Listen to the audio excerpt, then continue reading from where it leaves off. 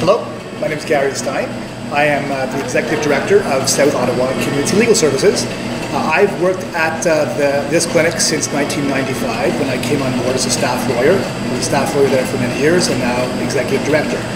I've been relying heavily, I should say, on the CRO's services really since I came to work in the clinic system. I was at that time, I think, when it was first being established as a research unit for clinics in particular. I found it actually immensely helpful, both as a beginning caseworker in the clinic system to have those resources available at that time, and on an ongoing basis all the way through to the work that I do now in my individual casework. To give specific examples, I don't often get into court on appeals when I've had to prepare court materials.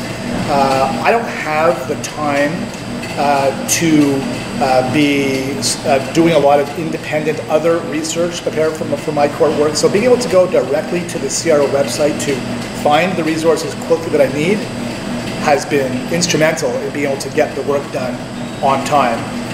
Frankly, I'm not sure we could do the work without having those resources available from the CRO.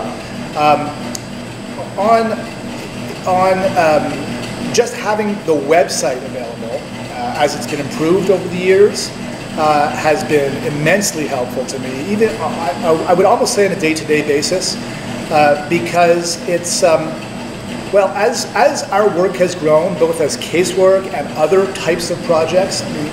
Work, as we all know, in clinics is really being involved in community legal work in all kinds of ways. It really feels like it becomes almost like a just-in-time type of work that we are providing to our clients.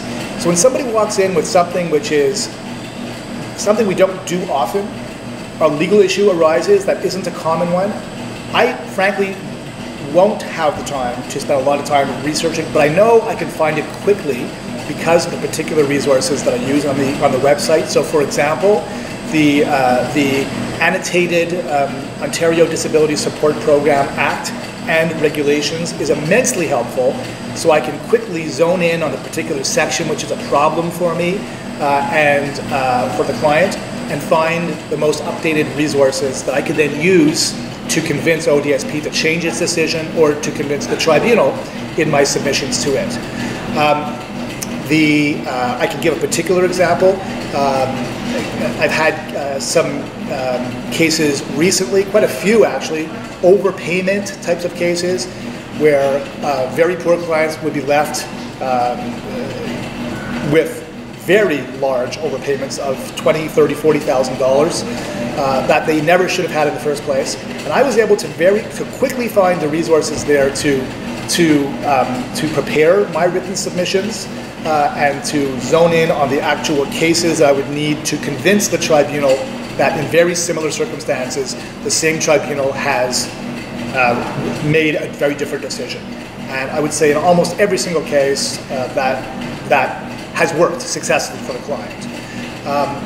I have turned where needed to individual file assistance, where I can, as we know, contact a CRO lawyer for assistance with a particularly pressing problem. I've used it more in the past than I have now, but knowing it's there has been very helpful. And also, now in my work as an executive director, knowing it's there for my staff members who are at the earlier stages of their careers gives me great comfort. I can turn to my CLW and say, that's a difficult issue, I think you need to go to the website, or I think you should be asking the CRO to do a memo for you on this particular thing. It doesn't come up on the sort of the bread and butter work so much on ODSP casework. It does come up, like I say, on the other types of ODSP problems on Ontario Works type of problems. It comes up in housing law, where even though we don't do a lot of individual files, we do an immense amount of summary advice, brief services, and tenant duty counsel work.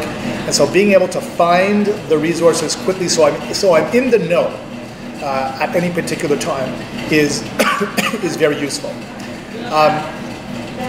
So I guess I would say just over the course of the many years that I've worked at the clinic, the resource has changed and my need for it has changed. But in an era where, as we all know, increased coordination, partnership, doing more with what we have, which I think is important, all the more reason why we in the communities need a centralized resource that would assist us in being able to do that, so we can keep our clients obtain justice that they're entitled to get.